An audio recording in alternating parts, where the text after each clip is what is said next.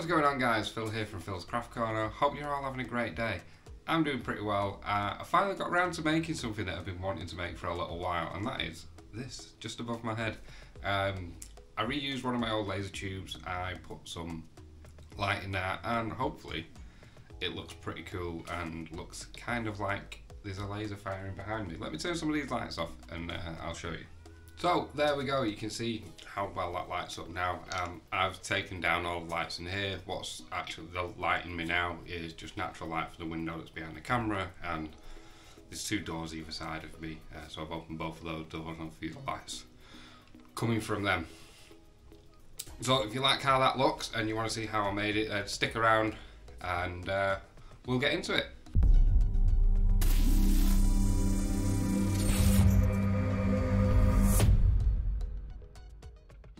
Alright, so I've got my old laser tube here. This is the first tube that came out of my machine, so the first replacement. As you see, this was made in 2020, so that's a long time ago. This is the wrong way around. This is the inlet and the outlet. When it's in the machine, it will go that way, but you know, with the way the writing is, it just looks a bit silly. When I've got it on the wall, it's probably going to be right that way, so you can't see the writing. I might have the writing on. I don't know. We'll see what happens. So what I need to do is, on this side, there was an accident where it's been stored, and the little pin that you connect the anode and cathode to. So this is the cathode. Yep, this is the negative.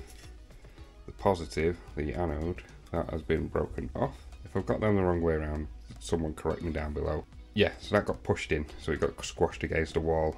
But that's good, because that's released all of the CO2 gas out of this, and it means it's just now a glass tube, and it's completely safe for me to start drilling holes in and breaking. It's not going to be broken that much. Because of that, that is going to be one of the points I either go in or out of, and the other one, hopefully I don't have to, but there's a lens in this side with a hole at the end, so I can either drill or punch through that lens that's there, hopefully, and feed in through that side. I'm going to try from this side first. I'm going to clean this up a little bit, and then hopefully I can just push the wire through there and it'll go in this tube, and I don't have to mess about drilling holes. If I did, I would more than likely go through this side, because it's easier to get through that lens than it is through the bottom of here, which is just a flat piece of glass, and that's solid on that side. So hopefully this is a happy accident. Let me grab some gloves. I'll grab some tweezers and stuff, and we'll pull all the loose bits of glass from around this end, and we'll try and feed the EV wire through that way. Okay, got some gloves on. Hopefully, I'm going to do this pretty close. Hopefully, it sounds pretty good.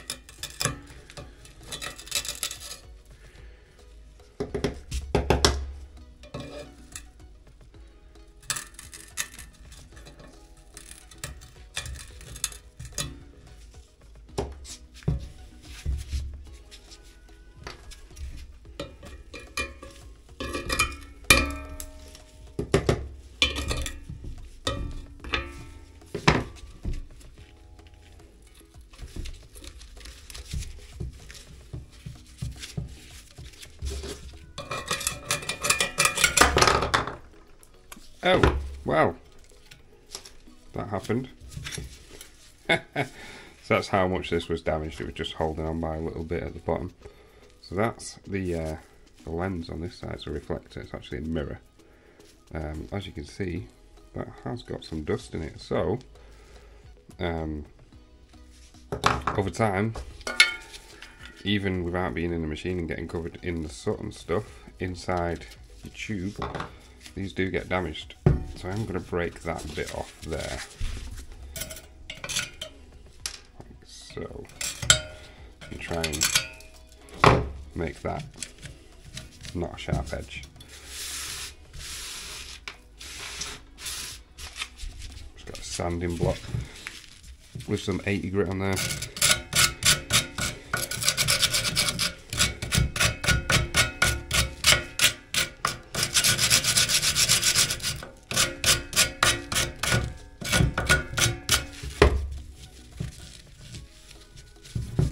think that should be okay. I'm going to take my glove off and just gently go over it. Yeah, let me get some that I can get my hand on.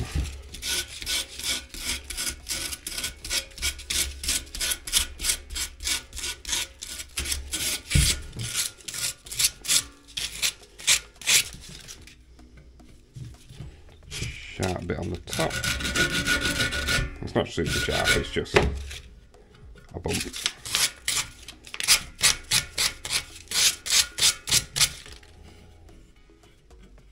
Much better.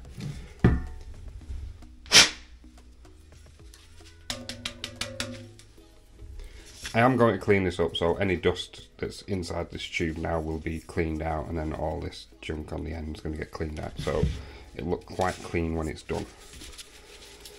Get my glove back on and move this glass to one side. Probably use a standing block, safe this way, so I'm not touching it.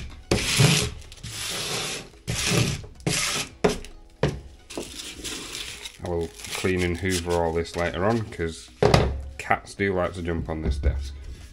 Right, so that's perfect now. I can get my EV wire through there. EL wire, sorry. I keep saying EV wire, it's not EL wire. That's what this stuff does. Yeah, man. So I will need to measure this and then cut it to size. I wanted, in my head, it would have been pretty cool if I could get it through the water pipe, you know, where it coils at the back. That's not the bit that lights up, so it wouldn't look as authentic, but it'd look pretty cool. So, let me see, can I feed it through there? No, that tube's too small. So, should be able to just feed this all the way through nicely.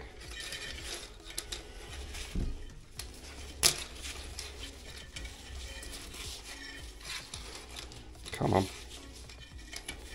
The fact that this has been sat coiled up for years waiting for me to actually do this is causing some issues. So that is near the end, and now we are at the end, like so. So if I press the button, there we go, lights up. Let me turn these lights off so it's not as bright, and then hopefully we can see it looking pretty cool.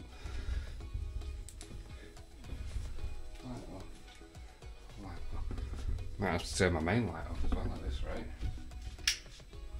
There we go. So obviously this is the tube, and then I'm going to cut all this excess off. You can have it flashing, you can have it slowly flashing, which I think look pretty cool in the laser tube behind me, so it'll look like the laser tube's firing behind my head, and that's the whole idea of this. So we'll get some lights back on and measure the length of this wire. You could just cut this with a pair of scissors and it's fine. I don't know about connecting it, I've never tried connecting the stuff back to itself, but I'm pretty sure you should be able to just wrap it around, because this is just a copper wire running through a coloured tube. So yeah, let me measure this, I'll cut it to length, then we'll get this assembled. Okay, so I'm going to go clean this out. What I'm going to do is I'm just going to use the bath. I'm going to scrub it with an old toothbrush and stuff, and just hot soapy water, clean it all up, come back, and then we'll figure out a way of mounting it. Okay, so I just hopped into Lightburn here. I designed a quick bracket for the laser tube and then just designed it in there. I didn't go through this whole process, I just sped it up and did the voiceover, just so you're not so bored watching this video and it's not too long. This process on its own was about 10-15 minutes in total. If you want the full tutorial, I talk about the tools that I use and the shortcuts and all that good stuff. If you want that, then let me know, comment down below, and I'll do a separate video on designing these brackets. But it's a fairly simple bracket. I just used the dimensions of the laser tube and I went from there, and you know, nothing goes perfectly first time, needs a bit of editing, and then yeah, it was a good bracket and I sent it over to laser, cut it out, I'll show you assembling it, and then mounting it to the wall.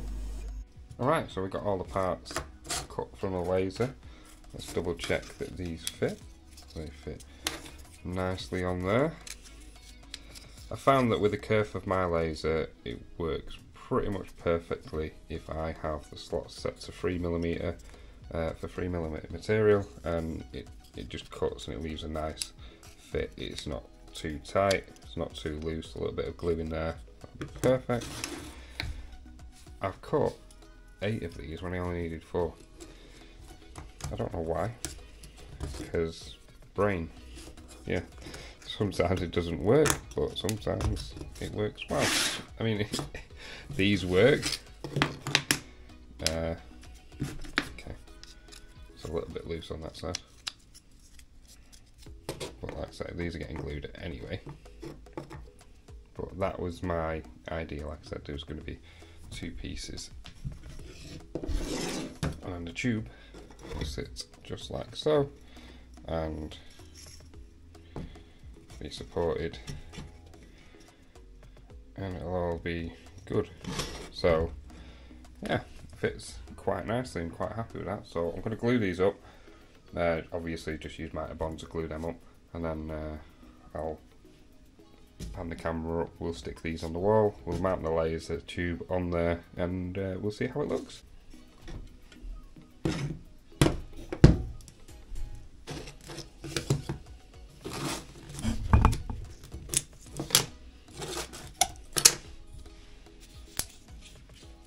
So when I glue these up, I just put a dab of glue on the inside ones.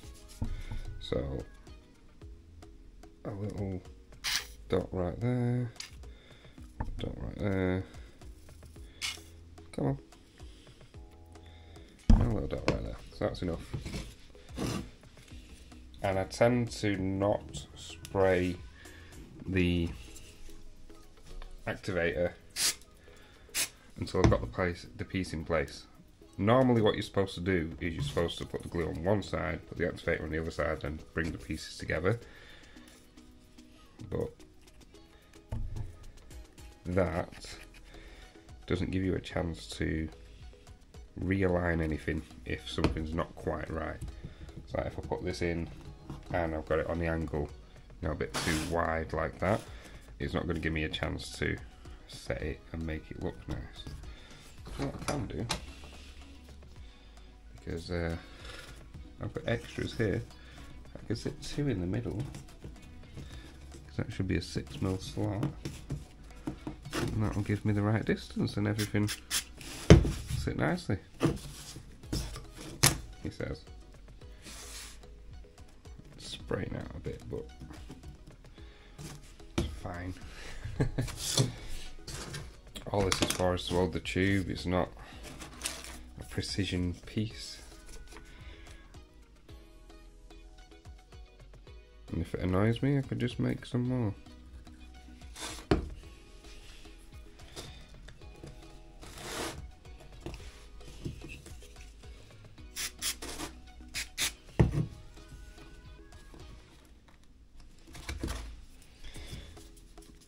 So if you're worried about how much this will hold, a bit of context, I made similar brackets for my daughter to hang a wardrobe pole on in the old house. And they were basically upside down, so the glue here, and the piece was a full circle like this, and it was pulling down. She probably had about 50 kilos of clothes on the whole rail before things started failing. The actual bars themselves were bowing in, and honestly the amount of clothes that kid had was ridiculous. So it's quite strong when you do it this way, surprisingly strong. If I had some test rigs, I'd test it out. I might do that in the future, but for now I've not got any equipment to test how strong these would be with the pulling force and blah de blah. But it's fine, it's going to work. So that's all assembled now, that's fine. I'm not fussed about this being springy at the front. I could have made a little plate to go on the front bit there, but I'm not bothered. It's just to hold a really light laser tube that's just a hollow glass tube basically, so this is going to be way more than enough. So yeah, let's pan up. I'll get these on the wall and we'll put the tube in place and hopefully it'll look cool.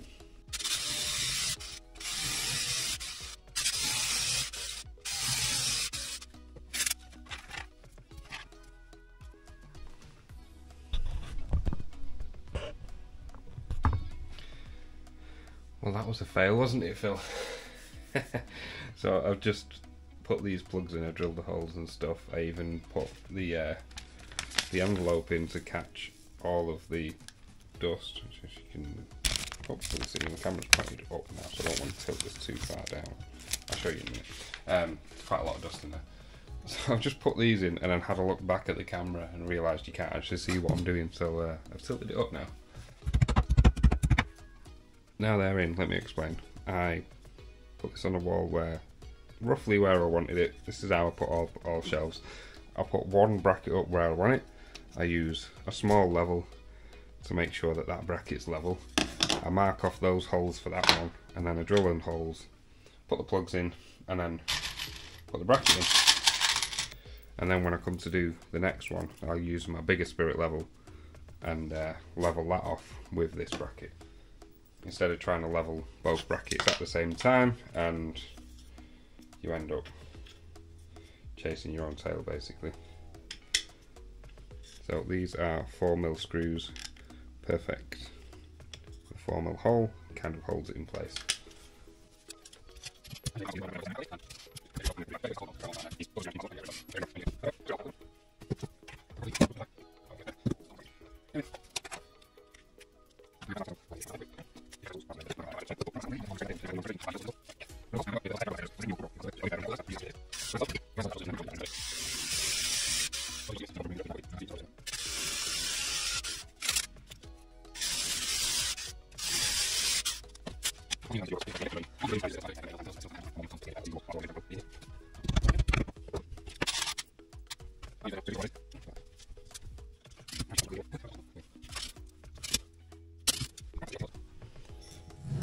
I do need to rerun this back in there, but I think it's going to fall out when I pick it up anyway.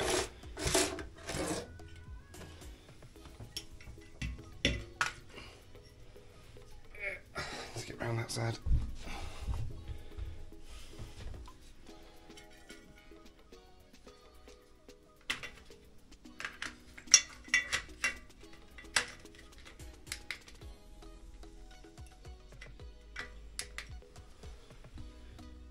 How does it look? Let's turn some lights off, we'll have that flashing slowly. Tube should be that way, because that's how they are in the machine. That does look pretty cool, quite happy with that. Yeah, that's this project done.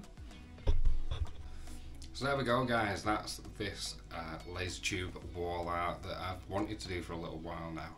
Managed to recycle a tube. This was actually the first tube that I replaced in my 50-watt laser, so it's a little bit special, and I don't know, I got kind of lucky with how the end broke off this side and I could just run the wire through. But if that didn't happen, I was willing to drill a hole through the lens on the other side, because obviously there's nothing I can do with it now. In the future, I'd like to recycle more laser tubes. At the minute, I'm putting them in the glass recycling bin. I don't know if there's any companies out there that actually recycle the laser tubes themselves and regas them. If there is, then let me know in the comments down below. I'll check them out. I'll see what's going on with them, and hopefully I can be a bit more eco-friendly with the laser tubes I'm using. If not, I'll keep putting them in the glass recycling, because I'm pretty sure they are being reused for something in that sense. If you like this video and you want to see more videos like this, then please hit that like button, hit hit that subscribe button and ring the notification bell. You'll get notified when I upload new videos, and honestly, it just makes me super happy to see my subscriber count grow, and it helps the algorithm bring more people to my channel, which more people are here, more people that are enjoying my content, the more I'm going to make, so it's good for you guys, it's good for me, good for everyone. So yeah, thanks for watching, really appreciate it, and I'll see you in the next one.